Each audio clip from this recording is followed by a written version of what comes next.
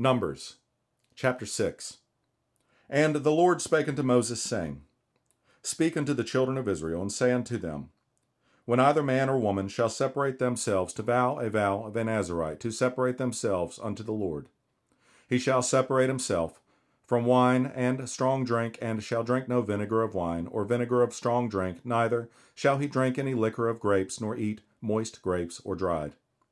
All the days of his separation shall he eat nothing that is made of the vine tree, from the kernels even to the husk.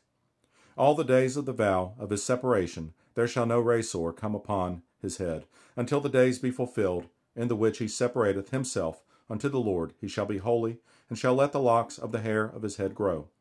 All the days that he separateth himself unto the Lord, he shall come at no dead body. He shall not make himself unclean for his father, or for his mother, for his brother, or for his sister, when they die, because the consecration of his God is upon his head. All the days of his separation he is holy unto the Lord. And if any man die very suddenly by him, and he hath defiled the head of his consecration, then he shall shave his head in the day of his cleansing. On the 7th day shall he shave it. And on the 8th day he shall bring 2 turtles, or 2 young pigeons, to the priest, to the door of the tabernacle of the congregation. And the priest shall offer the one for a sin offering, and the other for a burnt offering, and make atonement for him, for that he sinned by the dead, and shall hallow his head that same day. And he shall consecrate unto the Lord the days of his separation, and shall bring a lamb of the first year for a trespass offering. But the days that were before shall be lost, because his separation was defiled. And this is the law of the Nazarite, when the days of his separation are fulfilled. He shall be brought unto the door of the tabernacle of the congregation.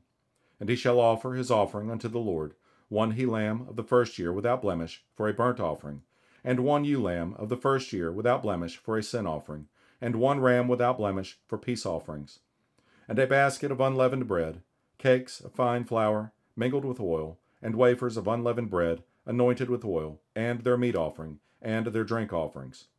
And the priest shall bring them before the Lord, and shall offer his sin offering, and his burnt offering.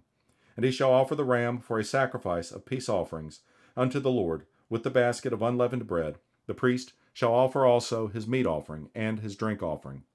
And the Nazarite shall shave the head of his separation at the door of the tabernacle of the congregation, and shall take the hair of the head of his separation, and put it in the fire which is under the sacrifice of the peace offerings.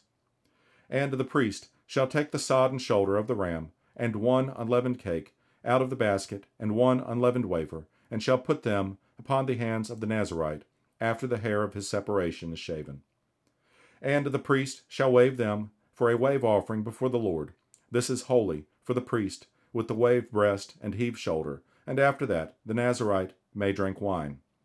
This is the law of the Nazarite, who hath vowed, and of his offering unto the Lord for his separation, beside that his hand shall get, according to the vow which he vowed.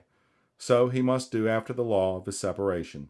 And the Lord spake unto Moses, saying, Speak unto Aaron and unto his sons, saying, On this wise ye shall bless the children of Israel, saying unto them, The Lord bless thee, and keep thee.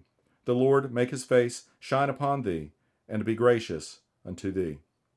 The Lord lift up his countenance upon thee, and give thee peace. And they shall put my name upon the children of Israel, and I will bless them.